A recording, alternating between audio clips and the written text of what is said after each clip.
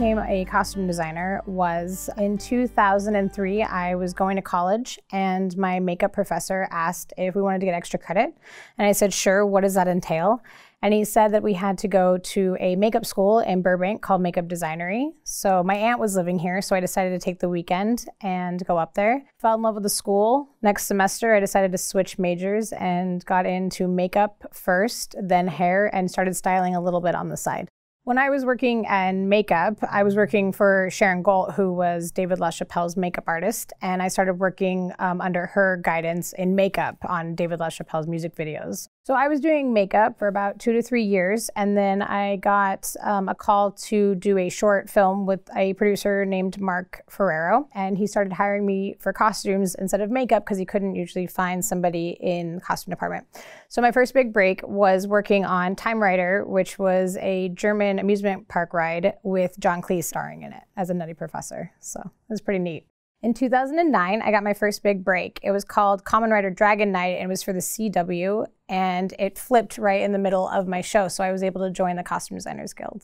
My process as a costume designer, I usually get the script, and I look at it, I read it a couple times, I break it down based on if it's period, if it's sci-fi, if it's fantasy, contemporary, and then I go and I start doing my research depending on what the project calls for, some sketches, inspiration boards, mood boards. If the creator or writer has like a great character breakdown, I sometimes look at that for inspiration. And then I start having meetings with the writer or the director to see what they're envisioning for the script. So as a costume designer, I was still working on a lot of great projects, but then decided to go into assistant costume designing so I could apprentice under other designers to hone in on my craft. My first assistant gig was with CDG President Salvador Perez on Pitch Perfect 2, which was a really great project because I got to go on location. So that was a really great learning process for me on going from sketch all the way down to actual practical costumes. So after I worked with Sal, I had the pleasure of working with Lynn Palo on How to Get Away with Murder, and that was pretty interesting. That story arc started from one point in the first episode, carried all the way through, so it was really great learning experience on how to do continuity and a lot of blood work and stunts. Working with Joseph Porro on the Orville was an amazing experience. That was the first time I had ever seen a show in its entirety be made to order. We were doing like 20 to 30 aliens per episode, which was every 9 days. It was incredible. And the way that Joseph works with his patterns and his sketches and the textures that he merges together is something that I feel very blessed to have been around for the first 6 episodes of season 2. I've also been very lucky to work on Period. I got to do 1989 to 1996 with Hope Hannafin on Law & Order True Crimes Menendez Murders. And that was incredible because we were actually recreating history from pictures and the jury trial that happened during that horrific time in Beverly Hills. After working with Hope on Law & Order, she asked me to work for a great show on Netflix called Chambers, which was shot in Albuquerque, New Mexico with Uma Thurman and Tony Goldwyn.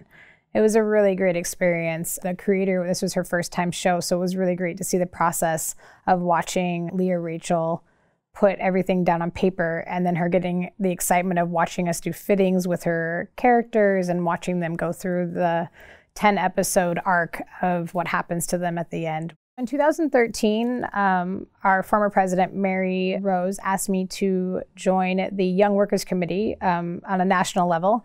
And she sent me down to Philadelphia where I fell absolutely in love with the IA and their ideals of unionism. And after that, I decided to run for the CDG board as secretary. This is my second term here, and I couldn't be more proud of our membership and of our union. In addition to that, President Salvador Perez asked me to be the education director, which I hold very strongly and make sure that I take every moment to find the perfect classes for our members, to educate them with new media, with illustrations, with Photoshop, just whatever I can get my hands on. I try to make those classes the best for our membership and make sure that they're learning as much as they possibly can to make their craft stronger.